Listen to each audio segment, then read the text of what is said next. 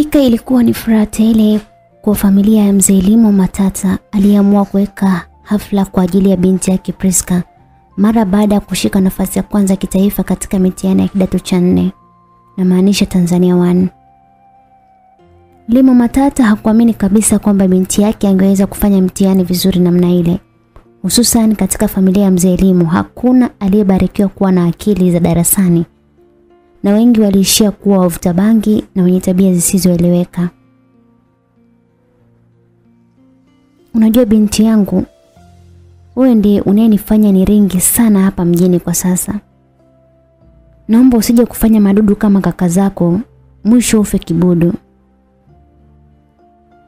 Aliongea mzee Limo kwa furaha, na wakati huo pombe ilishaanza kukitawala kichwa chake. Lafudhi na macho yake ya kurembua vilionyesha wazi kwamba mzee Limo alikuwa ameshalewa. Lakini licha ya kulewa, ukweli wa mambo ni kwamba miongoni mwa watu wanaoongea ukweli duniani huwezi watoa walevi, lakini mara nyingi ukweli hupuuziwa kutokana na ulevi huo ambao wanaona si star katika jamii. Maneno ya mzee Limo yalikuwa ya kweli kutoka kwenye uvungu wa moyo wake, kwani alijaliwa kuwa na watoto 4. Lakini ni Prisca pekee ndio alionekana kuwa na uelekeo kidogo. Twende tukalale mume wangu, muda umeshaenda. Usijefanya mambo ya ajabu hapa pombe kisha kukolea kichwani. Aliongea mama yake Prisca, mke wa mzee Limo. Napiga story na mwanangu bwana hapa. Wewe tangulia na kuja. Aliongea mzee Limo huku akimshika kichwa binti yake. Mama Prisca hakuwa na budi. Alielekea kulala baada ya sherehe ndogo iliyokuwa ikimhusu binti yao kipenzi. Mwanangu, usiwe mlevi kama mimi baba yako. Wewe soma, mimi chochote nitakupatia. Alizidi kuongea mzee Limo. Wakati huo Prisca hakuwa amesema neno lolote lile. Akili yake ilikuwa mbali sana hadi kupelekea asielewe chochote kilichokuwa kinazungumzwa na baba yake. Muda wote huo alikuwa akimwaza Lucas, mpenzi wake wa kwanza tangu akiwa kidato cha kwanza, ambaye aliweka naye ahadi ya kufunga ndoa mara baada ya kumaliza masomo. Moyo wa Prisca ulimuuma sana baada ya kusikia Lucas amefeli, hivyo hatuweza kuendelea na masomo ya kidato cha 5.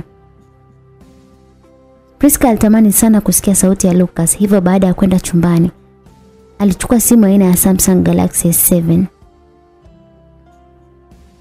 ambayo alikuwa amenunuliwa na baba yake, kisha akatafuta jina lililosave habi. Lilinakishiwa na makopa mengi sana. Alipiga simu ile kwa mara ya kwanza, ambayo iliita kisha ikakata bila kupokelewa. Prisca alijaribu kwa mara nyingine tena, hakukuwa na majibu. Mambo yalikuwa ni yale yale.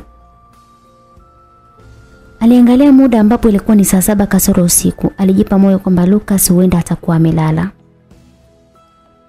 Baada ya hapo mwisho aliamua kuandika ujumbe wa kumtakia usiku mwema Lucas, na baada ya hapo alivuta shuka na kujilaza kitandani kabla usingizi kumpitia. Asubuhi Prisca ndiye aliyekuwa kwanza kuamka. Kitu cha kwanza alichokifanya ni kumpigia simu Lucas. Alifanya hivyo mara kadhaa, lakini hakukuwa na majibu yoyote kutoka kwa Lucas. Simu yake haikupokelewa kabisa na hata meseji zake hazikujibiwa pia. Prisca alipata wasiwasi sana. Alijua ni lazima kutakuwa na tatizo limemkumba Lucas. Prisca akiwa kwenye hali ya kuchanganyikiwa, uliingia ujumbe mmoja kutoka kwa Lucas. Macho yalimtoka sana Prisca baada ya kusoma ujumbe huo. Kwa sasa nadhani sitoweza kuendelea na masomo kutokana na ukata wa kifedha. Ni wakati wako wa kunisahau na ndoto zetu hazitotimia katu. Ni muda wako wa kutengeneza historia mpya. Kijasho chembamba kilianza kumtoka Prisca huko midomo yake ikitetemeka sana kama mtu anayejihisi baridi kali sana. Haraka alivaa tracksuit yake na raba, kisha akaelekea sebuleni na kuchukua funguo ya gari aina ya Toyota. Kisha akaelekea kwenye maegesho ya magari ndani ya nyumba yao ambayo ilikuwa maeneo ya Mikocheni. Hakukuwa na yeyote wa kumzuia kutokana na kwamba alikuwa na uhuru kupita kiasi mara baada ya kumaliza kidato cha 4. Prisca aliondoa gari kwa kasi sana. Lengo ilikuwa ni kumwahi Lucas, kwani alimpenda sana na alikuwa wazi kwa chochote ila si kumkosa Lucas. Alielekea kwenye geti la Lucas maeneo ya Mwananyamala. Aliyakanyaga mafuta hadi mshale wa spidi ulipofika mwisho, lakini aliona kama gari alikimbia hata kidogo. Mwisho aliamua kutafuta maegesho ya magari na kuegesha gari kisha kukodi bodaboda. "Aisee, samahani, naomba nipeleke Mwananyamala. Na uendeshe kama ndege tafadhali." Aliongea Prisca huku akipanda pikipiki hiyo. Dereva alifanya kama alivyoagizwa, ambapo baada ya dakika 20 walifika maeneo ya Sinza makaburini. Kisha baada ya kutoa pesa, Prisca alizipiga hatua zake kuelekea katika nyumba alikuwa akiishi Lucas. Hali ya ukimya ndio iliyompa hofu sana, kisha kwa tahadhari aligonga mlango wa nyumba hiyo, lakini pia hakupata jibu lolote. Mwisho aliamua kuingia kwani kitasa kilionyesha kwamba mlango haukuwa umefungwa. Prisca alimkuta Lucas akiwa amelala huku machozi yakimtoka na kulwanisha shuka alilokuwa amelalia huku simu yake ikiwa pembeni. Na kumkumbatia Lucas, na alipomtazama aligundua macho yake kutokana na kulia kwa muda mrefu kwamba alizungumza hivyo Prisca. "Nataka nijaribu muziki. Nina imani nitatoka tu, lakini sio shule." Mbea na michezo, midahalo pamoja na burudani kama ulivyokuwa taratibu katika shule za kutembeleana na kujenga taaluma na ushirikiano baina ya wanafunzi na walimu. Hivyo wanafunzi wa shule ya Kinondoni Boys walikuwa wakielekea Loyola Girls na wakati mwingine Loyola walikuwa wakienda Kinondoni Boys. Ilikuwa ni siku maalum ambapo wanafunzi wa shule hizo mbili walijumuika pamoja na kuonyesha vipaji vyao. Prisca akiwa kidato cha kwanza na msichana pekee wa kidato cha kwanza kuchaguliwa kushiriki katika mdahalo ambao ulikuwa ukihusu mapenzi shuleni. Yeye akiwa katika upande unaopinga mapenzi shuleni. Vivyo hivyo Lucas akiwa upande unaosapoti mapenzi shuleni. Mdahalo ulianza huko kila mmoja akiwa na tumaini katika kutetea hoja zake. Na mwisho upande unaunga mkono mapenzi shuleni uliibuka kidedea huku kukiwa na shangwe za kila aina toka kwa wanafunzi wa pande zote mbili. Prisca alivutiwa sana na uzungumzaji wa Lucas katika mdahalo huo mara baada ya kukutana katika jukwaa moja, huku kila mmoja akiwa kwenye harakati za kuaminisha hadhira kwamba hoja yake ni sahihi. Alijikuta akimwangalia sana Lucas. Macho yake yaliwasha na yalikuwa yakihitaji kuiona sura ya Lucas iliyojaa tabasamu muda wote. "Huyu kaka ni mzuri sana jamani. Sijui nifanyeje mie nipate hata japo namba yake ya simu tu." Alijisemesha Prisca akiwa amekaa katika benchi la nyuma kabisa ili aweze kumfaidi vizuri Lucas.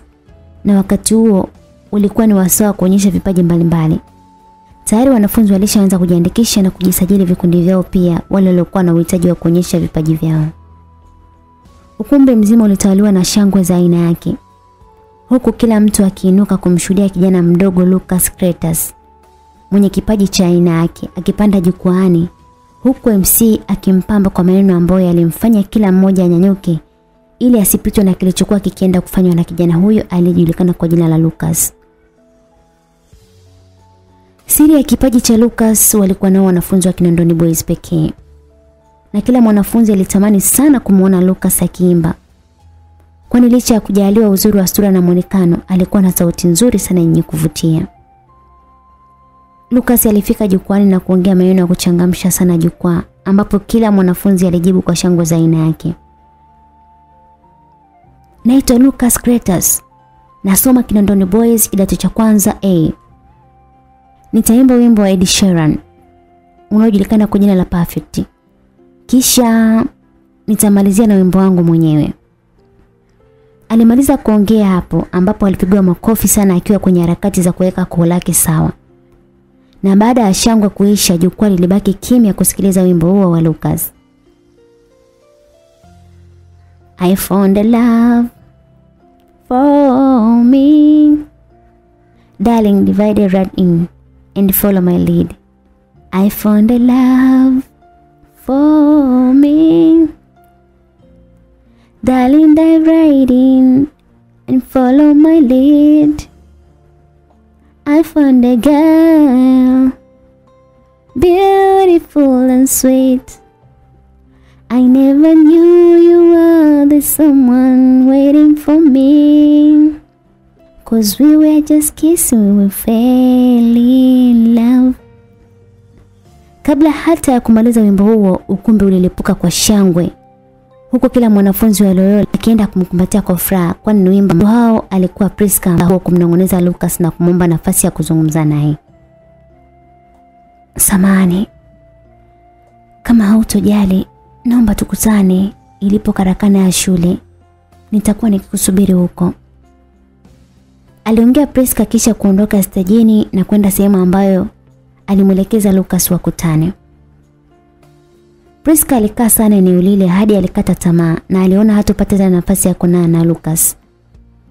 Akiwa katika hali ya kukata tamaa, alimwona Lucas akiongea na dada mmoja ambaye alionekana akimwelekeza Lucas mahali ilipo karakana. Sijui nisemeje Lucas Kratos, lakini umeimba vizuri sana pale jukwani hadi nimeamua nikutafute na kukupa pongezi zako faraga. Aliongea Prisca huku akimkabidhi Lucas bahasha ndogo ya kaki ambayo Lucas alipokea na kushukuru sana. Asante sana kwa zawadi yako. Nitaifungua kipindi nitakapofika nyumbani, lakini sijajua unaitwa nani? Alihoji Lucas. Naitwa fungua kwanza. Fungua hiyo zawadi ndio utajua mimi naitwa nani. Aliongea Prisca kwa kujiumauma maneno na kumfanya Lucas acheke sana. Okay, sasa si useme tu jina lako, kwani ni bei gani ukisema? Aliongea Lucas huku akicheka na kulifanya tabasamu lake mwanana lililopambwa na uso laini lionekane. Okay, naitwa Prisca Edward. Aliongea Prisca na kutoa tabasamu lililoambatana na aibu kidogo. Oh, nashukuru kukufahamu Prisca. Naona gari lililotuleta sisi linapiga honi. Basi tutaonana Mungu akipenda. Aliongea Lucas huku akianza kuondoka. Una simu Lucas? Alihoji Prisca. Hapana, wewe unayo? Alihoji Lucas. Ndiyo, mimi ninayo. Basi nitakutafuta. Bye rafiki. Aliongea Lucas huku akikimbia kuelekea kwenye gari alilokuja nalo, ambapo alishangaa kuona gari likimwacha. Alijitahidi kukimbia lakini hakuweza kulipata, wala gari alikuweza kusimama. Mwisho alikata tamaa na kuinama huku akiwa ameshika magoti kama mchezaji aliyechoka kukimbia. Prisca alishuhudia tukio zima la Lucas kuachwa na gari, kwani alikuwa akimwangalia tangu alipoondoka eneo la karakana ya shule. Prisca alizipiga hatua zake kuelekea alipo Lucas. Alipofika alimshika mgongoni. Pole Lucas, najua umeachwa na gari. Nafikiri nikusindikize hadi stendi ya mabasi. Aliongea Prisca kisha Lucas aliinuka na kumwangalia Prisca kabla ya kusikia sauti ya kike iliyosikika kutoka nyuma yao. Hey, hello, handsome boy. Unafanya nini humu na wenzako wameshaondoka? Aliongea mwanamke alionekana kuwa mwalimu wa shule ile. Haya. Na wewe Prisca unafanyaje na handsome boy hapa? Alihoji mwalimu huyo. Samahani madam. Aliniomba nimwelekeze geti la kutokea lilipo. Kumwelekeza hadi umshike? Nilikuwa na kuangalia tutoka muda mrefu we binti. Haya, hebu nenda bwenini haraka. Aliongea madam kwa ukali na kumfanya Prisca aondoke kwa uoga sana ambao ulikuwa umechanganyikana na huzuni ya kuachana na Lucas. Madam alianza kumwongelesha Lucas huku akizipiga hatua zake ambapo Lucas alimfuata. Pole sana kijana. Nafikiri wewe ndiye uliimba muziki siku ya leo na ukumbi mzima ukakushangilia, si ndivyo?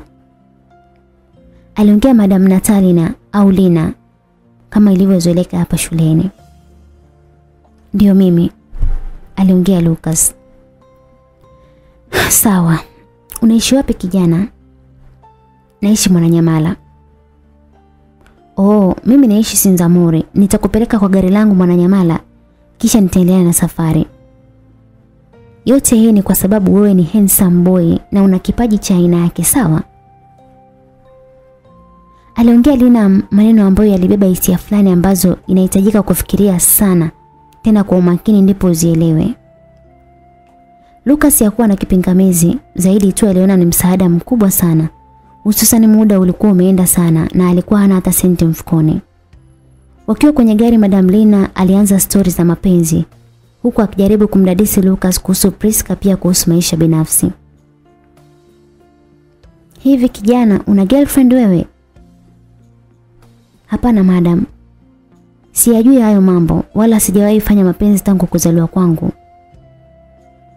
Hebu acha utani. Kijana mtanashati kama wewe unakusaje mpenzi bwana? Aliongea Madam Lina huku akipeleka mkono wake wa kushoto kwenye paja la kulia la Lucas ambaye alikuwa ameketi kwenye siti ya mbele ya gari hiyo aina ya Spatio. Kitendo hicho kiliziamsha hisia za Lucas na tayari mkuyati wa Lucas ulishaanza kusimama. Jasho lilimtoka kiasi na pumzi zilianza kubadilika. Lucas alitoa mkono wa Madam kwenye paja lake kisha kusogea pembeni na kumfanya Madam Lina acheke sana. Wakati huo ilikuwa ni saa 2 kasoro usiku. Safari ilikuwa ikiendelea huku Lucas akitawaliwa na mawazo sana, kwani aliona kitu cha tofauti sana kwenye mwili wake. Msisimko aliopata ulikuwa ni wa aina yake ambao katu hakuwahi kuupata mahali popote toka kwa mtu yoyote yule. Lina aliona safari ya Mwananyamala ni ndefu sana, kwani tayari alishazidiwa na hisia za mwili wake, na hakuna alichokuwa akihitaji kwa wakati huo zaidi ya penzi la Lucas pekee. Alisimamisha gari mbele ya bango lililoandikwa Serengeti Pub na kumwambia Lucas amsubiri mara moja. Baada ya muda mfupi alirejea na bahasha mbili ambazo zilikuwa na chipsi na nyama ya kuku. Kisha alimsisitiza kula huku naye akizileza kwake. Mara kadha alijaribu kumlisha Lucas ambaye alikuwa akigoma na mwisho alikubali kulishwa. Pia naye aliamua kumlisha Madam Lina. Baada ya kumaliza kula, Madam Lina aliondoa gari kwa kasi sana.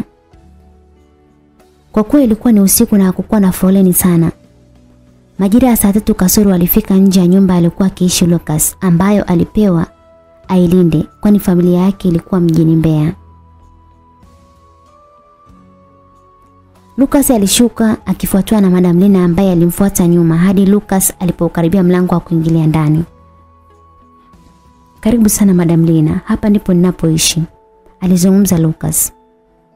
Wow, pazuri sana. Kwa hiyo unaishi peke yako?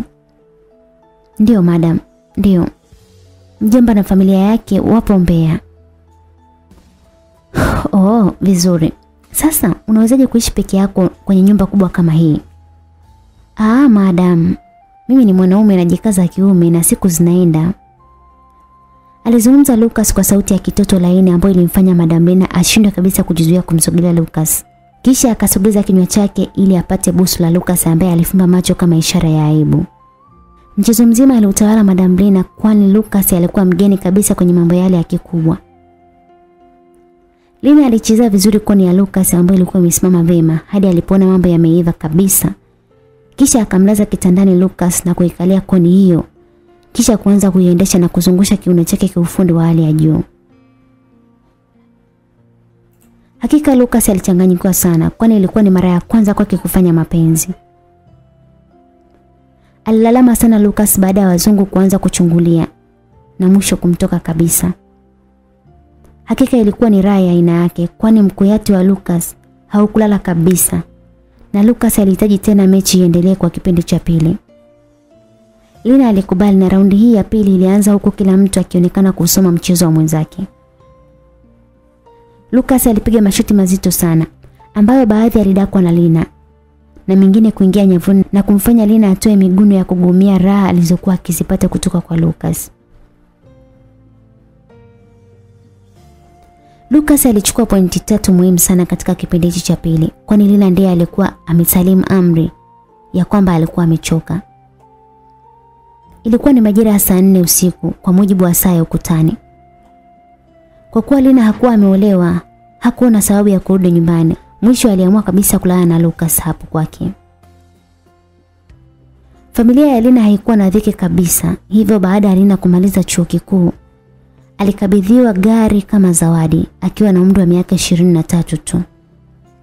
Usiku ulikuwa mzuri kwa Lucas ambaye alianza kujihisi ni mwepesi kabisa, na hiyo ni baada ya kupunguza mzigo ambao aliubeba kwa muda wa miaka takriban 15. Asubuhi kulikucha, Lucas aliandaa kifungua kinywa na baada ya kula Lina alihitaji tena mkuyati.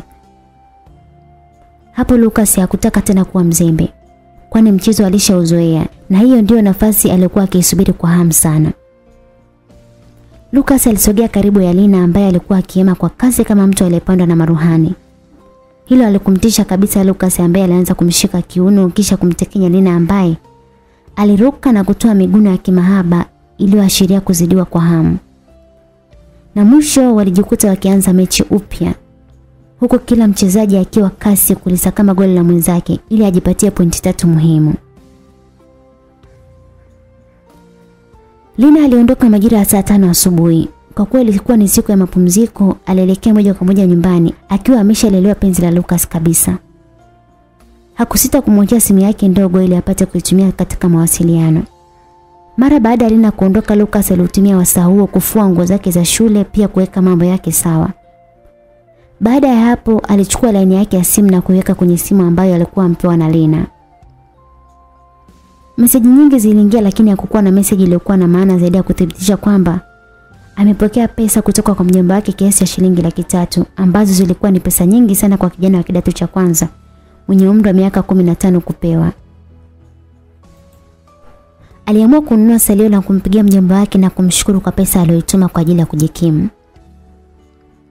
Wazo lilokuja kwenye kichwa cha Lucas kwa wakati huo ni kuifungua bahasha aliyokuwa amepewa na Prisca kama zawadi baada ya kuimba vizuri jukwani siku iliyopita. Alikutana na kadi iliyoandikwa neno na kupenda kwa maneno ya Kiingereza, huku ikiwa imenakishiwa na maua mekundu kama ishara ya upendo. Naomba nipigie kwenye namba hii tafadhali. Ulisomeka hivyo ujumbe uliokuwa kwenye kadi ile kutoka kwa Prisca. Lucas alizinakili namba zile kwenye simu kisha kuzipiga ambapo simu iliita kwa mara kadhaa kabla ya kupokelewa na sauti ya kike iliyokuwa na maswali tele. Halo, nani mwenzangu? Mimi Lucas Creatures.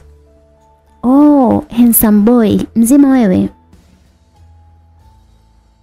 Niko poa, vipi wewe? Niko poa pia, alafu una tabia mbaya wewe. Ndio nini kunidanganya kama huna simu kumbe unayo? Aliongea Prisca kwa kulalamika huku akiashiria kama alikuwa akideka vile. Kweli sikuwa nayo, tena ushukuru hata nimekupigia. Aliongea Lucas kisha waliongea mazungumzo yao kama kawaida hadi Lucas alipokata simu. Haukupita muda Madam Lina alipiga simu akihitaji kuongea na Lucas. Lucas alipokea simu ya Madam Lina. Halo madam mwenye utamu wake. Aliongea Lucas kwa uchangamfu kwani alishamjua madam, hivyo swala hilo halikumpa shida sana. Wow, handsome boy mwenye raha zake, nimekumisi sana. Njoo basi nyumbani. Alizungumza hivyo Madam Lina. Madam, unataka tena? Njoo nichukue basi. Nafanya usafi bwana. Panda bodaboda na kuja kulipa. Alizungumza Madam Lina ambapo Lucas hakuwa na pingamizi kwani mazungumzo hayo tu yaliufanya mkuyati wake usimame barabara. Midada ilimpanda sana kama soda iliyotikiswa ikajaa gesi. Lucas alijiandaa na dakika 10 mbele alikuwa amevalia koti la jeans nzuri mweusi pamoja na suruali aina ya modo. Hakusahau kuvaa na raba zake nyeupe. Alisogea hadi ilipokuwa stendi ya bodaboda ambapo madereva walimparamia. Lakini alikuwa makini katika kuchagua pikipiki safi yenye muonekano mzuri. Naomba nipeleke Sinzamori. Aliongea Lucas. Kwa kuwa hakuwa na jambo la ziada sana kwa dereva huyo, dereva aliondoa pikipiki ambapo safari iligharimu nusu saa nzima. Baada ya kufika Sinzamori, Lucas alimpigia simu madam ambaye haukupita muda alikuja na kumuongoza hadi nyumbani kwake. Walipofika nyumbani, Lucas alishangaa sana Madam Lina akimwagia maji yenye mapovu na kumfanya aloe chapa chapa. Kwa nini umenifanyia hivi na kifuku hii madam? Lalamika Lucas. Wewe haukawi kusema unaondoka leo wewe. Alizungumza Madam Lina huku akimsogelea Lucas na kuanza kumvua nguo moja moja huku akiwa barazani na kuziweka kwenye dishi. Ndani ya sekunde chache Lucas alibaki na vesti nyeupe pamoja na boxer ya kitenge pekee. Na kwa wakati huo alikuwa kama mbuzi wa kafara ambaye anafanya jambo lolote lile ambalo mchinjaji anamwamuru. Lucas alikuwa kama zezeta na mkuyati wake ulikuwa umesimama dede na kuifanya boxer yake kutuna sana. Safari yao iliishia kwenye bafu la kisasa lililokuwa na jacuzzi pamoja na bomba la mvua. Lina alifungua bomba na kusogea ili maji yamloweshe chapa chapa. Kisha akaanza kuvua nguo moja moja. na mwisho alibaki na jeki na kufuli pekee. Kisha akamtazama Lucas kwa jicho la matamanio. Madam Lina alimsogelea Lucas hadi alipohakikisha hakukuwa na umbali wowote kati yao, kama wazungu wasemavyo zero distance. Moyo wa Lucas ulipasuka pa. Na aliona kama anacheleweshwa vile na Madam Lina ambaye hakuonekana kuwa na papara kabisa. Lina alitoa jeki yake na kufanya kifua chake kionekane barabara. Hapo mkuyati wa Lucas ulizidi kusimama na alitamani kumparamia Lina ili amalize mchezo. Lakini Lina hakumpa nafasi kabisa Lucas. Alimsogelea na kumuondoa vesti yake na hapo walikuwa sare maua. Kila mmoja alimtazama mwenzake kwa jicho la matamanio sana. Madam Lina alizipiga hatua zake na kulielekea jacuzzi, kisha alimuita Lucas kwa ishara ambayo alienda haraka, kisha wakaanza kufaidiana ndani ya jacuzzi hiyo. Huku ubaridi wa maji yale ukiendelea kuwapa miradi hadi walipomaliza haja zao. Lucas alikosa nguo za kuvaa kabisa, kwani nguo zake zilishaloanishwa na Madam Lina. Walitoka hadi chumbani kwa Madam Lina, huku mkuyati wa Lucas ukiwa unabembea tu, kwani hata boxer ilikuwa mbichi pia. Madam Lina alipika na kumfulia Lucas nguo. Mwisho walikula chakula cha usiku na kwenda kulala, kwani mpaka hapo hakukuwa na mtu alikuwa na hamu na mwenzake tena kutokana na uchovu. Kila mmoja alistukia kukiwa kumepambazuka kabisa. Kitu cha kwanza alichokifanya Lucas ni kuiwasha simu yake, ambapo alikutana na jumbe nyingi sana kutoka kwa Prisca, lakini ujumbe ulioonekana kumshtua ni ule ujumbe uliomuuliza mahali alipokuwa akikaa Lucas. Na kama mwananyamala. Lucas alituma ujumbe huo na ulijibiwa baada ya sekunde chache. Sawa wangu, nakuja saa 4, nitaomba ruhusa.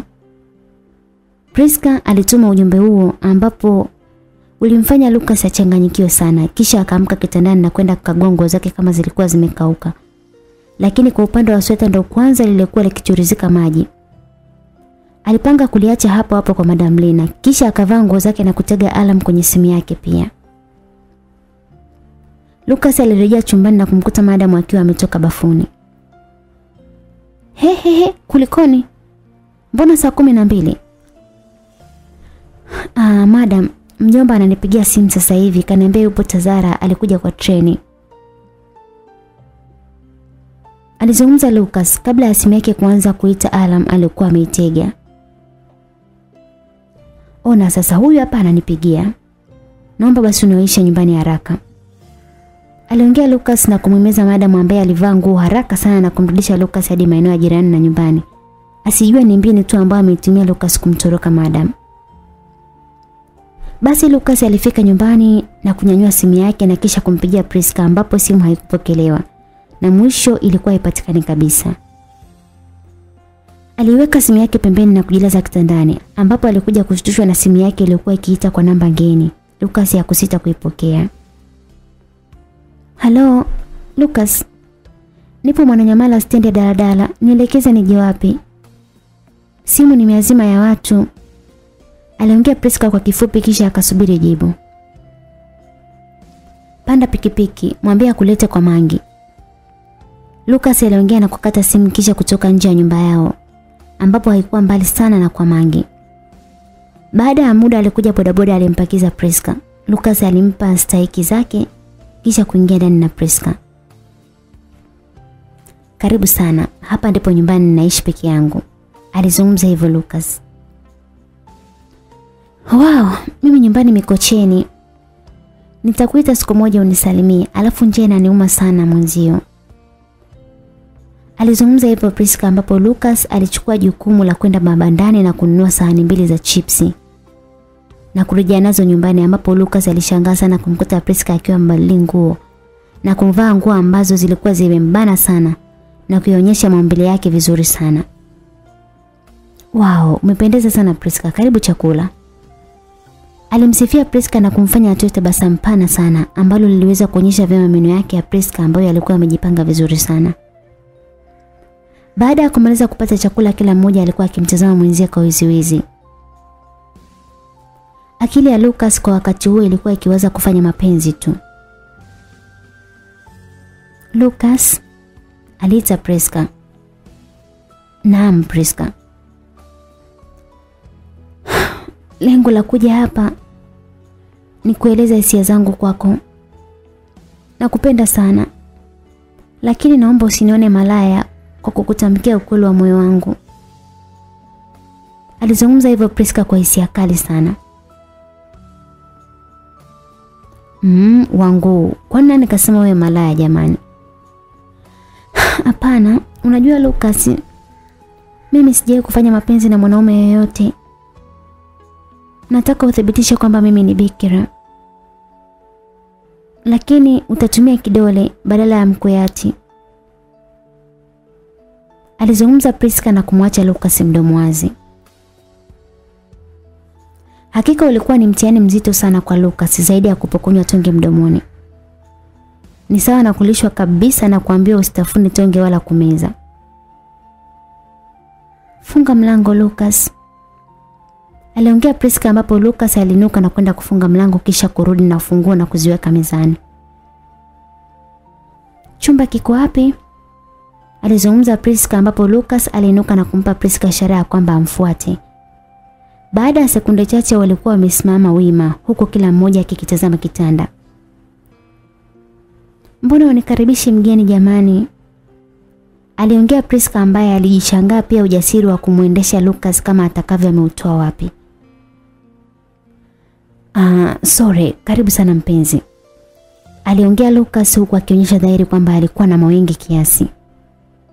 Prisca alipanda kitandani na kuanza kupunguza nguo moja moja baada ya nyingine, hadi alipobakia na brazia na kufuli pekee. Macho yalimtoka pima kabisa, kwani yaliokuwa akitokea aliona kama ndoto kwa upande wake. Naomba ufanye chochote Lucas, lakini sio kumuingiza huyo jogo wako kwenye naniliwe yangu. Alizungumza Prisca kwa ujasiri wa hali ya juu sana, kisha akalala chali. Wazo lilokuwa kwenye kichwa cha Lucas kwa wakati huo ni kumpagaisha Prisca hadi apate anachokihitaji kwa wakati ule. Alipanda kitandani na kuvua pia nguo zake hadi alipobaki na boxer tu pamoja na vesti pekee. Kisha aliziendea embe bolibo za Prisca na kuzilamba kwa ustadi wa hali ya juu, hadi kupelekea Prisca afumbe macho na kuanza kutoa miguno taratibu iliyoambatana na kujinyonga-nyonga kama nyoka alipigwa jiwe la kichwa au mjusi ambaye amekatwa mkia. Zoezi hilo lilidumu kwa takriban dakika 2, kisha akopeleka mdomo wake kwenye kinywa cha Prisca na kuanza kuogelea kwenye chemichemi ya huba, huku mikono yake ikiendelea kutalii sehemu mbalimbali za mwili wa Prisca ambaye alikuwa ameshachoka na kulegea kabisa ndani ya dakika chache tu. Lucas alijaribu kuingiza kidole gumba chake kwenye spoti ya Prisca, lakini alikutana na ugumu wa aina yake. Kidole kiligoma kabisa kwenda, huku Prisca akilalamika kwa maumivu makali. Acha bwana, naumia. Aliongea Prisca, na hata Lucas alipojaribu kusukumiza kidole chake, Prisca alirudi nyuma na kukiondoa kidole cha Lucas kwenye tompo yake. Baada ya mbinu ya Lucas kushindikana, aliamua kumpagaisha tena Prisca na kuzidi kuziamsha hisia za Prisca. Kisha alikaa juu ya Prisca na kutaka kuvizia kuuzamisha mkoyati wake, lakini alikutana na mikono ya Prisca iliyokuwa imeziba tompo. Uwezi Lucas. Ukirudia tena kama mchezo kako utajuta. Nitaifinya hiyo na nileo nakwambia. Aliongea hivyo Prisca, na hata Lucas alipojaribu tena na tena alishindwa kabisa kufanya mapenzi na Prisca siku hiyo. Zaidi alichoambulia ni mkuyati wake kuvutwa na kunyongwa kwa nguvu. Ilikwisha hitimu saa 8 mchana na Lucas hakuwa amepata chochote kile kutoka kwa Prisca.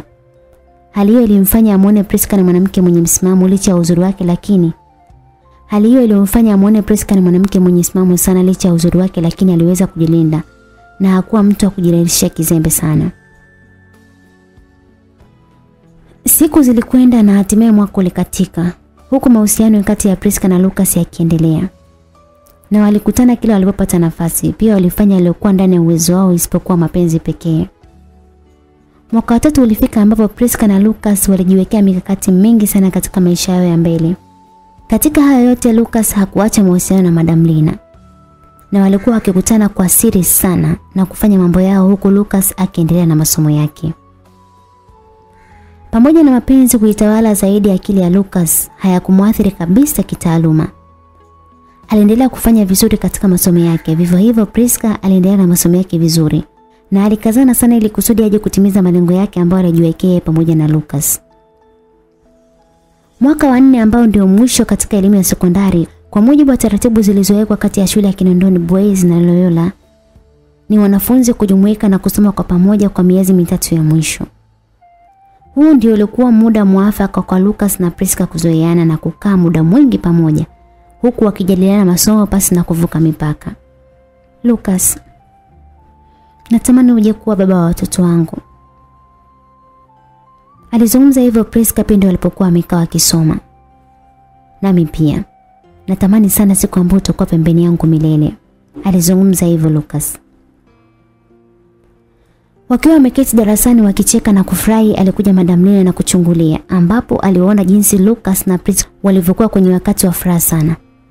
Hakutaka kuwabugudhi zaidi, alitoa ishara ambayo Lucas alielewa, na alitoka muda mfupi tu mara baada ya Madam huyo kuondoka darasani na kuongoza njia hadi lilipokuwa gari la Madam Lina.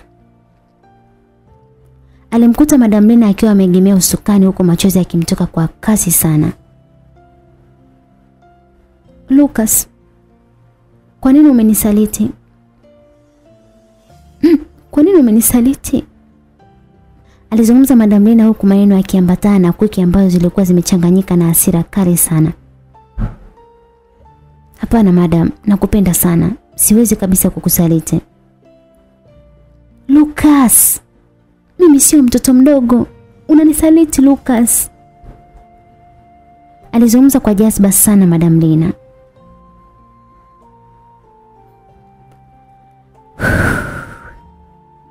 Lucas alichukua muda mrefu sana kuvuta pumzi na kushusha pumzi ndefu sana, huku akitafuta maneno ambayo yangeweza kumfariji Madam Lina, ambaye tayari kuku zilishaanza kumwanza kutokana na kulia kwa hasira kali sana. Kwani ukiachana na maumivu ya kucha, basi mapenzi ndiyo yanaweza kufuata kwa kuuma. Baada ya kuvuta pumzi kwa sekunde kadhaa, Lucas alimgeukia Lina na kumuinua kichwa chake, kwani alikuwa ameegemea usukani. Najua madam. Najua samahani yangu haitaweza kurejesha imani yako kwangu Lina. Lakini kumbuka hata mvua hupitia rasharasha, na mwisho kabisa umalizia na manyunyu kabla ya kupotea kabisa. Kwa nini unataka kulipoteza penzi lako haraka kiasi hicho? Kwa nini mpenzi unashindwa kunipa muda japo tu wa kujieleza upate kujua mbivu na mbichi? Kosa langu liko wapi hadi unihukumu namna hii Lina? Nakupenda sana, siwezi kukusaliti. Aliongea Lucas maneno ambayo yalibadili kilio cha Lina kuwa tabasamu ambalo lilibeba tumaini. Tumaini ambalo lilimpa Lucas point 3 muhimu sana. Please forgive me my Lucas. My heart pushed me to judge you without a mistake. Alizungumza hivyo madam akiwa na maana kwamba tafadhali Luka, naomba nisamehe Lucas wangu. Moyo wangu ndio ulinisukuma kukuhukumu pasi na kosa. Aliongea Lina na hapo uso wa uchangamfu ulirejea kama kawaida. Hakuacha ucheshi wake wa kumtekenya Lucas na kumfanya acheke sana. Sitwende nikupeleke nyumbani, muda umeshaenda Lucas. Alizungumza hivyo Madam Lina. Kuna topic inayomalizia, nitarudi tu usijali madam. Si unajua bado wiki moja tu. Oh, yes my handsome boy. Nisikucheleweshe basi. Shika hii hapa, utapanda pikipiki ili wae kurudi, usichelewe. Alizungumza Madam Lina kisha kumpa Lucas noti ya shilingi 10,000 kwa ajili ya usafiri. Asante sana madam.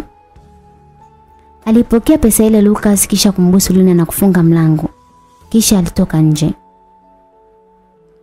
Prisca baada ya kuona Lucas arejei, aliamua kuacha ujumbe na kuweka kwenye ukurasa wa kwanza kabisa wa daftari la Lucas, ambaye alifika darasani lakini hakumkuta Prisca wala mtu yoyote ndani ya darasa zaidi ya madaftari aliyokuwa ameacha juu ya meza. Alifungua daftari la juu lililoandikwa kidato chake pekee, ambapo alikutana na ujumbe alioacha Prisca. Lucas, yaani umeniona mimi mjinga ukaamua kwenda kwa madamu wako. Naumia Lucas kwa ajili yako. Tutaonana kesho. Alimaliza kusoma ujumbe huo Lucas ambapo aliona kama ulikuwa ukimpa kizunguzungu tu. Alishusha pumzi ndefu na kukusanya madaftari yake kisha kuyaweka kwenye begi na kuanza safari ya kutoka nje ya shule ya Loyola Girls. Kichwani alikuwa na mambo mengi sana alikuwa akiyawaza nje ya masomo. Mapenzi yalianza kukivuruga kichwa cha Lucas, lakini kwa kweli moyo wake ulimpenda sana Prisca na hakuwa wazi kumpoteza kirahisi. Hivyo kitendo cha Prisca kusema anaumia kwa ajili ya Lucas kilimnyima raha kabisa Lucas, na alitoka pale akiwa mnyonge sana. Baada ya Prisca kuacha ujumbe huo kwenye daftari la Lucas, alitoka nje ya shule na kukaa sehemu ambayo alijua ni lazima Lucas angepita kabla ya kwenda popote pale. Lucas alipita getini na kumwaga mlinzi kisha kuanza safari ya kwenda kwenye kituo cha daladala. Akiwa njiani alishangaa kumwona Prisca mbele yake akiwa anamsubiri. Alipofika karibu na Prisca alikuja kasi na kumkumbatia kisha kumwachia na kuanza kuzungumza. Lucas, najua umekosa amani. Nami nimekosa pia kukuona mpenzi wangu ukiwa kwenye masononeko, na ndio maana niko hapa kwa ajili yako. Naomba unisamehe kwa ujumbe niliokuachia. Ni hisia tu zilizonisukuma. Nakupenda sana Lucas. Aliongea hivyo Prisca. Usijali, hujanikosea chochote dia. Naomba tu urudi bwenini, tutakutana kesho. Saizi ni hatari sana kwako kuwepo hapa. Bye. Alizungumza Lucas kisha waliagana ambapo Prisca alirudi bwenini na Lucas alielekea nyumbani. Akiwa njiani alifikiria sana juu ya mustakabali wake mzima wa mapenzi kati yake yeye na Lina. Pia kati yake yeye na Prisca, na mwisho alikubaliana na wazo lake lililokuja kwenye akili yake ambalo aliona kuwa ni la muhimu sana.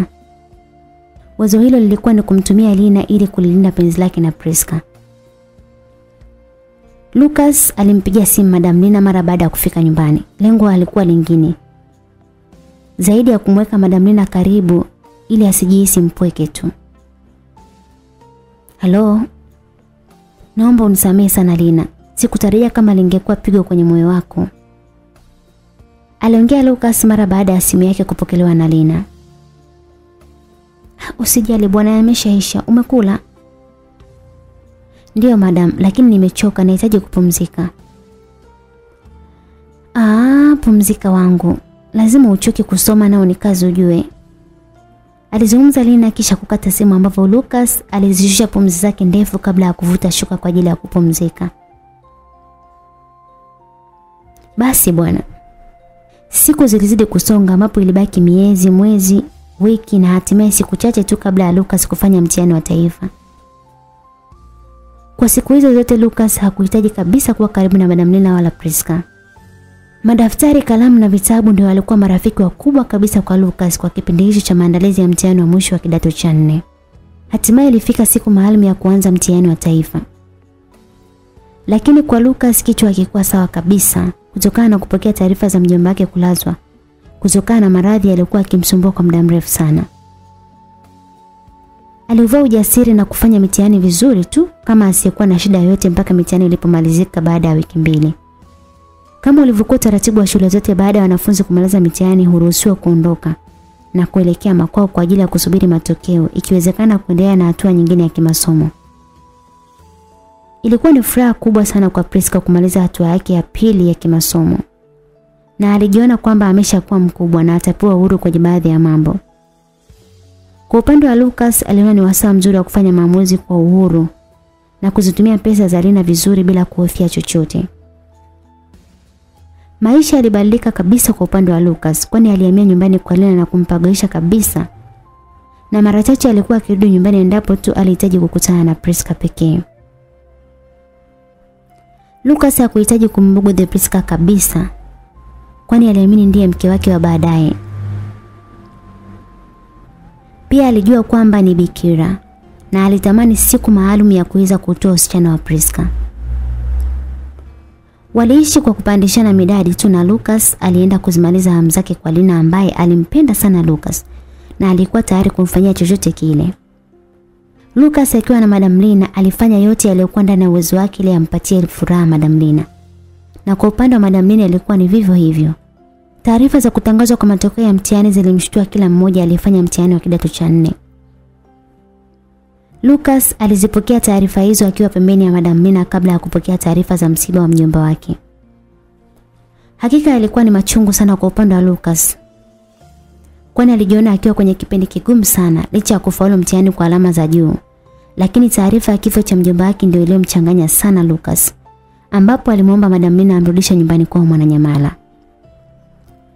Kwa kweli ilikuwa ni jioni Lina alifanya hivyo na kisha kurejea nyumbani kwake. Pamoja na yote hayo, Lucas hakumwambia Lina chochote kuhusu kifo cha mjomba wake. Alifika nyumbani na machozi yalianza kumtoka kadiri alivyokuwa akimkumbuka mjomba wake. Mwisho wa yote usingizi ulimpitia kutokana na kulia kwa muda mrefu sana. Alikuja kuzinduka majira ya saa 7 usiku na kukutana na message call nyingi sana za Prisca. Pia alikutana na message ya kumtakia usiku mwema toka kwa Prisca. Alizipuuzia kisha kuvuta shuka na kuendelea kulala hadi kulipokucha. Asubuhi na mapema tena simu yake iliita na alipoangalia mpigaji alikuwa ni Prisca.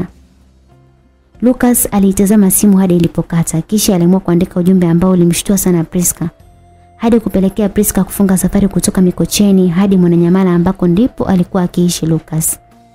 Hali aliyomkuta nayo ilitosha kabisa kueleza kwamba Lucas alikuwa kwenye kipindi kigumu sana na alihitaji mfariji, la sivyo angeweza kupata matatizo ya kisaikolojia. Matumaini ya Lucas yalirejea upya baada ya Prisca kumhakikishia kwamba angempa pesa kwa ajili ya safari ya kwenda Mbeya. Na hapo tabasamu hafifu lilijitokeza kwenye uso wa Lucas. Baada ya Lina kupiga simu nyingi sana pamoja na kutuma jumbe nyingi zisizojibiwa, aliamua kufunga safari moja kwa moja hadi Mwananyamala kwa Lucas apate kujua nini tatizo. Prisca alitoka nyumbani kwa Lucas huku akimwambia kwamba ajiandae kwa safari kwani alikuwa anaenda kumdanganya baba yake ili apate pesa. Akiwa getini, aliona gari aina ya Toyota Spatial ambalo si geni katika macho yake, likiwa linapaki jirani ya nyumba hiyo.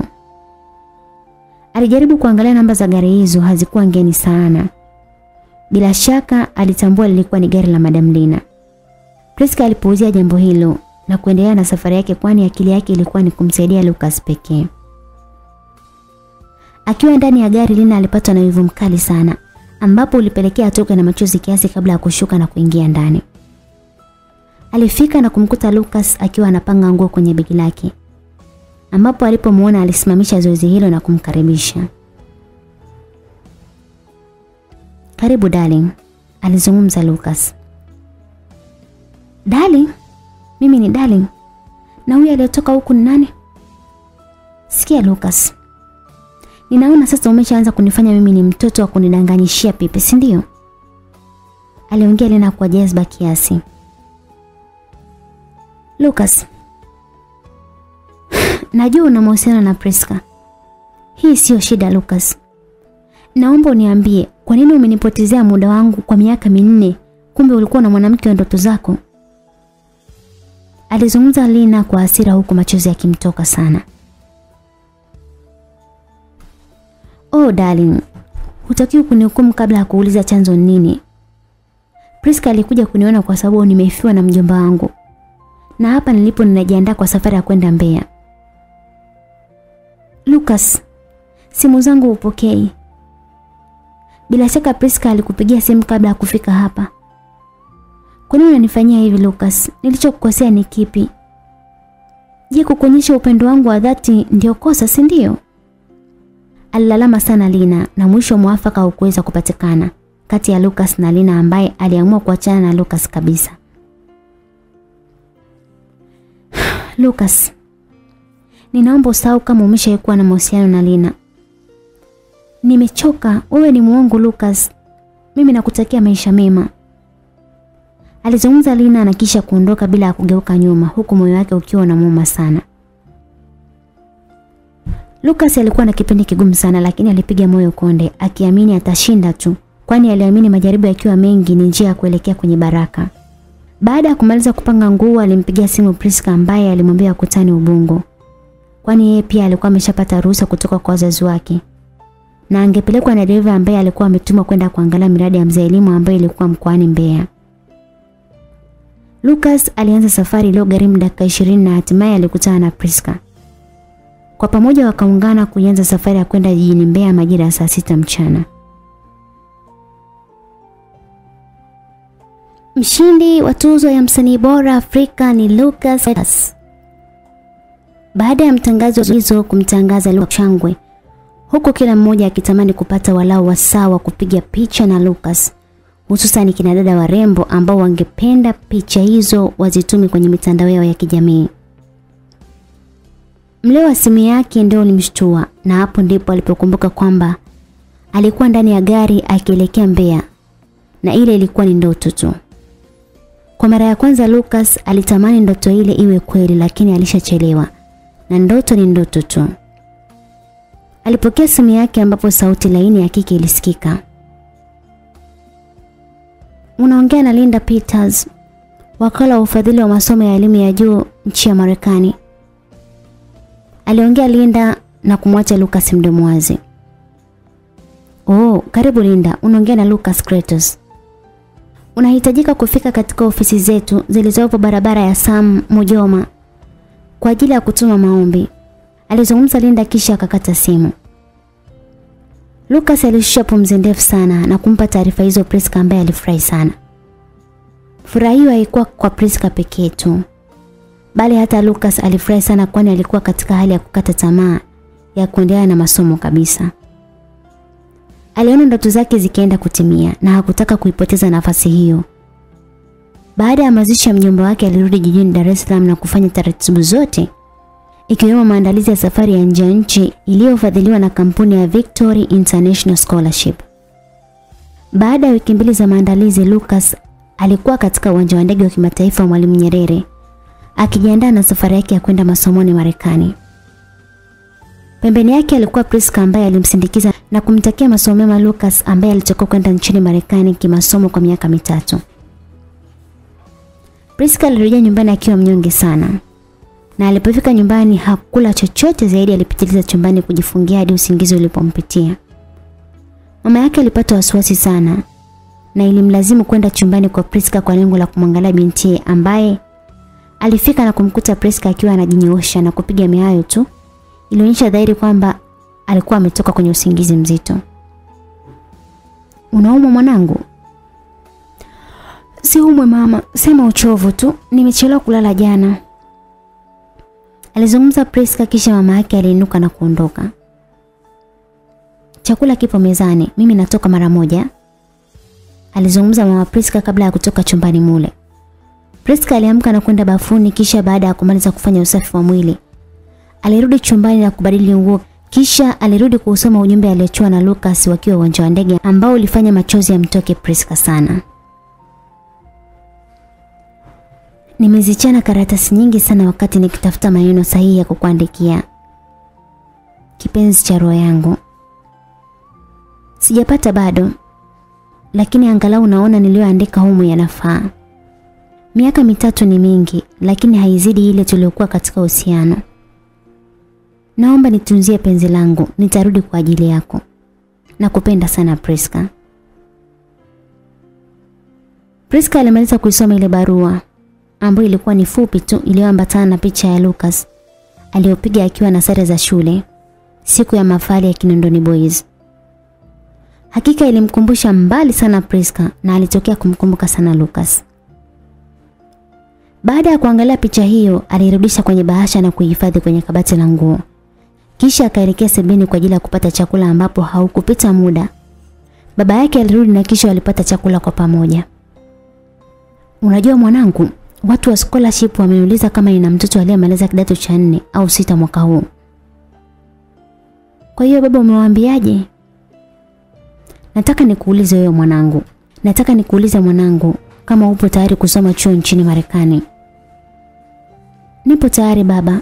Nipo tayari hata sasa hivi, aliongea Prisca kwa furaha sana, kwani alijua hiyo ndio nafasi pekee ya kukaa karibu na Lucas. Baada ya Prisca kukubali mzailimu wa kuhitaji mambo mengi sana, alimpigia simu wakala wa ufadhili wa masomo ya nje ya nchi katika kampuni ya Victory International Scholarship. Prisca alitakiwa kufika kwenye ofisi zao ambapo alifanya hivyo, na walipojiridhisha na ufaulu wake alipata ufadhili wa masomo nchini Marekani kwa 100%. Baada ya kukamilisha taratibu zake zote za usafiri, Prisca alikuwa safarini kuelekea nchini Marekani, ikiwa ni wiki 2 tu tangu Lucas asafiri kwenda Marekani. Lucas alijaribu kumtafuta Prisca kwa namba zake za Tanzania lakini hakuweza kumpata. Alifanya hivyo kwa muda wa wiki nzima pasi na kumpata Prisca. Mwisho alikata tamaa kabisa na kuendelea na masomo ya sheria na upelelezi. Katika yote haya kuacha kipaji chake cha kuimba, na alipanga kutumbuiza kwenye sherehe ya kuwakaribisha wanafunzi wote wa mwaka wa kwanza katika kozi tofauti. Kila mwanafunzi alikuwa na hamu na tukio hilo, huku mgeni rasmi akiwa ni nguli wa muziki wa pop, Jason Derulo. Wengi walikuwa na hamu ya kumuona msanii mkubwa Derulo. Lucas alizidi kufanya kitu ambacho kingeamsha hisia za mashabiki, kwani ni yeye ndiye aliyekuwa wa kwanza kujiandikisha na ndiye atakayekuwa wa kwanza kutumbuiza siku ya sherehe hiyo. Hatimaye ilifika siku maalum ya sherehe ya kuwakaribisha wanafunzi katika chuo hicho cha California University of Computer Science and Investigation. Kila mwanafunzi aliyekuwa ndani ya ukumbi wa chuo hicho alikuwa akitaka kushuhudia burudani bila kupitwa hata kidogo. Lucas alisimama na kupanda jukwaani kisha kutoa salamu ambapo wanafunzi wote walijibu kwa shangwe. Kisha alitoa utangulizi wa kile anachoenda kukifanya. I don't have any song, but I'll sing Stay Song by Khalid. Happier by Ed Sheeran. Akiwa na maana kwamba sina wimbo lakini nitaimba wimbo wa Khalid, Stay, na Happier wa Ed Sheeran. Baada ya kusema hivyo, Lucas alianza kuimba kwa sauti nzuri sana na laini yenye hisia na mguso wa aina yake. Kisha zilifuata shangwe na makofi yaliyodumu kwa dakika takriban 3. I could have sung, but this boy has done everything, 20,000 USD for him, plus 3 records with me. Ikiwa na maana kwamba ningeweza kuimba lakini kijana huyu kashamaliza kila kitu. Nampa $20,000 na atarekodi nyimbo 3 na mimi. Alizungumza Jason Derulo mara baada ya zoezi la uimbaji kukamilika. Miongoni mwa watu walioshuhudia tukio hilo zima alikuwa Prisca, kwani alikuwa ni miongoni mwa wanafunzi waliokuwepo katika hafla hiyo ya kuwakaribisha wanafunzi wa mwaka wa kwanza. Prisca hakuamini macho yake na alihitaji fursa ya kukutana na Lucas, lakini alikosa kutokana na msongamano uliokuwepo siku hiyo. Lakini pia alifarijika tu kumuona Lucas. Dunia nzima ilisimama hasa kwenye tasnia ya muziki kutokana na nyimbo zilizotikisa dunia zikimhusisha kijana Lucas pamoja na Derulo. Huko kila shabiki akitoa hisia tofauti juu ya kipaji cha Lucas. Alifanya show nchini Marekani katika majimbo tofauti. Alifanya show California, Texas, Washington DC na mataifa mbalimbali makubwa. Lucas aliona huo ndio wasaa wa kujitosa kwenye muziki moja kwa moja. Lucas alipata maarifa wa ghafla na kumpelekea achane na masomo, kwani hakuweza kumudu masuala ya muziki na masomo. Aliona muziki ni bora zaidi kuliko muda ambao angeutumia akiwa chuoni. Alikuwa na kila kitu kwa muda mfupi tu ambao alielekea nchini Marekani. Alitamani wazazi wake wangelikuwa hai waweze kuyafaidi matunda yake. Alilia sana pindi alipomkumbuka mjomba wake, kwani ndiye aliyemlea hadi alipofikia hapo kabla ya uhai wake. Hakuacha kumkumbuka Prisca, binti alimjali kwa kila hali. Alitamani japo kumuona lakini hakupata nafasi hiyo, kwani aliamini Prisca atakuwa Tanzania. Prisca alitamani pia kupata wasaa wa kukutana na Lucas, lakini ilikuwa ni ngumu sana kwani Lucas alishakuwa maarufu sana na hata jumbe zake zilikuwa hazijibiwi na simu ikipigwa ilikuwa haipokelewi na yeye. Lucas alishindwa kuvumilia na kuamua kumtafuta Prisca katika akaunti yake ya Facebook. Prisca akiwa hana hili wala lile, alikutana na ujumbe ulioambatana na namba ya simu ya Lucas. Baada ya muda Lucas alipokea simu kutoka kwa Prisca ambapo alifurahi sana na mwisho walipanga miadi katika hoteli ya nyota 5 iliyoko pembeni kidogo ya mji wa California. Nimekusubiri kwa muda mrefu sana mpenzi wangu Lucas. Mimi pia nilikutafuta sana lakini namshukuru Mungu nimekupata. Alizungumza Lucas ambapo siku hiyo ilikuwa ni ya furaha sana kwa wawili hao. Lucas alitamani sana kulipata penzi la Prisca lakini alikuwa akisita sana, japo alikuwa na nafasi kubwa sana na uwezo wa kufanya hivyo. Moyo ulimuuma sana kutokana na mabadiliko aliyokuwa akiyapata siku hadi siku katika mwili wake. Alikuwa ni dhaifu, mwili wake ulipungua sana na alikuwa akiuma mara kwa mara. Alijua huenda ni kwa sababu ya mazingira ya nchi jirani. Hivyo alipanga kurudi nchini Tanzania akapate kufanya kazi zake za muziki pamoja na shughuli za kuendesha maisha yake.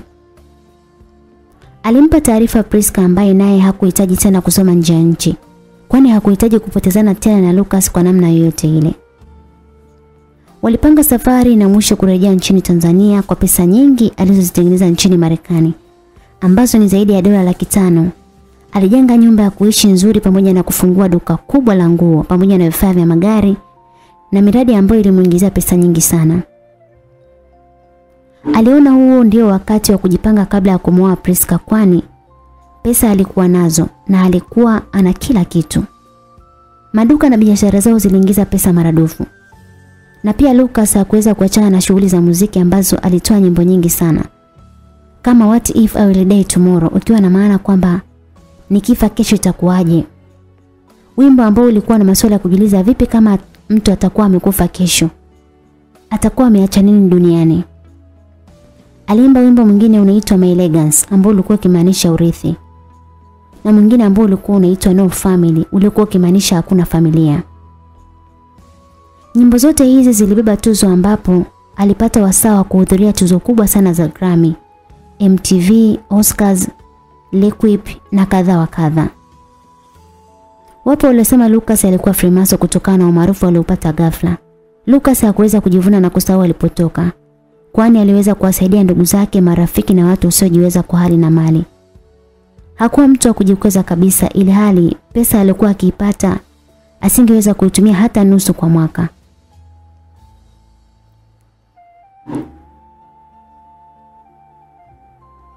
Lucas aliamua kumvisha pete Prisca, pete ya uchumba ambayo hafla hiyo ilihudhuriwa na ndugu na marafiki wa karibu sana. Hafla ambayo ilifanyika nyumbani kwa Lucas. Lucas aliamua kwenda hospitali baada ya afya yake kudhoofika siku hadi siku. Baada ya kupima vipimo vyote iligundulika alikuwa na maambukizi ya virusi vya ukimwi. Na alikuwa katika hali mbaya sana. Lucas alilia sana. Na alijua wazi kwamba alikuwa ameambukizwa na Madam Lina, kwani hakuwa na historia ya kufanya mapenzi na mwanamke yeyote yule zaidi yake. Alitoka hospitalini na kwenda moja kwa moja nyumbani kwa Madam Lina, ambapo alimkuta akiwa anaishi na mwanamume mwingine ndani. "We mtoto, umefuata nini? Leo hii ndio umeutambua umuhimu wangu?" Aliongea Lina, lakini badala ya Lucas kumjibu alimkabidhi Lina karatasi ya majibu na kwenda zake. Lina alilia sana baada ya kusoma karatasi ile na kuanza kumlaumu Lucas kwamba ndiye mtu aliyempa maambukizi. Lucas alifika nyumbani na kuanza kulia tena, ambapo macho yake yalikuwa mekundu mithili ya nyanya, huku naye akimlaumu sana Lina. Mwisho aliamua kupekua makabrasha yaliyokuwa kwenye nyumba ya mjomba wake na kukutana na nyaraka zilizoonyesha kwamba hata wazazi wake walikufa na ukimwi. Aliamua kumpigia simu shangazi yake ambaye alimpa ukweli wa mambo kwamba alikuwa akilitambua hilo. Pia alimwomba msamaha kwa kutokumwambia kwamba alikuwa ameathirika. Lucas alikosa raha kabisa, kwani alijiona kama muuaji. Na mwisho aliamua kuandika wasia juu ya wazazi kujikinga na maambukizi kutoka kwa mama kwenda kwa mtoto. Hiyo ikiwemo ni kuhudhuria kliniki kwa wakati na kutoacha kutumia dawa katika kipindi cha ujauzito. Pia kujifungua katika vituo vya afya. Baada ya hapo aliamua kuitisha mkutano wa waandishi wa habari, press conference, ambayo ilimtoa machozi kila mmoja. Kwa Prisca hiyo ilikuwa ni kama ndoto tu ya kutisha, kwani hakuweza kuelewa amenusurika vipi katika janga hilo. Mwisho Lucas alimkabidhi Prisca kila kitu na kumtakia maisha mema hadi pale Lucas alipotutoka. Naam mpenzi msikilizaji, na huu ndo mwisho wa simulizi yetu nzuri inayoenda kwa jina la Prisca. Mtunzi na mwandishi wa simulizi hii si mwingine bali ni Santos Amani Mwakomo. Asanteni kwa kunisikiliza. Tafadhali endelea kuwa nasi katika chaneli hii ili kuendelea kupata simulizi nyingine tofauti tofauti. Simulizi zetu zinafunza, zinaburudisha na pia zinaelimisha. Bye bye.